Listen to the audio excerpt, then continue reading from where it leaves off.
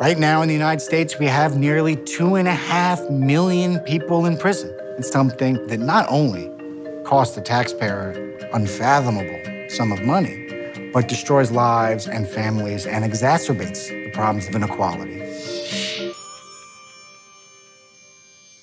Over the course of a generation, the United States had embarked on an unbelievable experiment, the largest investment in prisons and punishment that the world had ever made, that begun to overtake all the other things that we believed solved social problems: daycare, education, healthcare, and housing.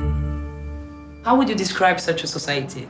Because it has a caste system. When we think about inequality, when we think about poverty, when we think about privilege, we behave as if these things are static, that they won't change.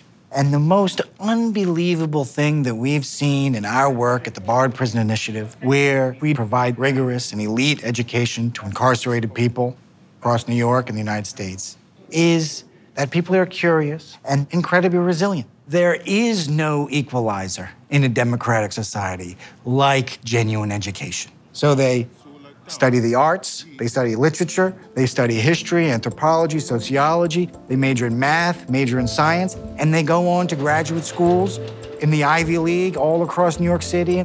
They manage billion-dollar businesses, and they run not-for-profits in the poorest communities that need them most.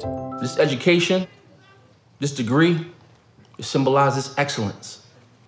Excellence that's birthed out of struggle.